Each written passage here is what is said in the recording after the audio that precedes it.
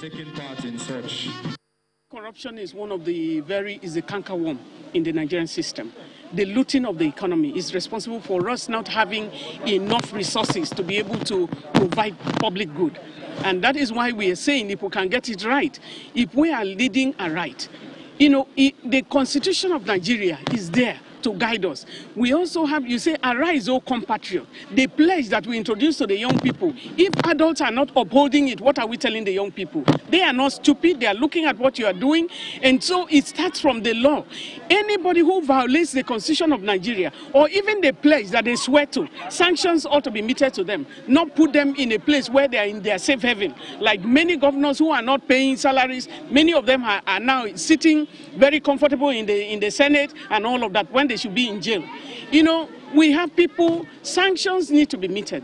In the course of social justice, we have to be able to respect the law.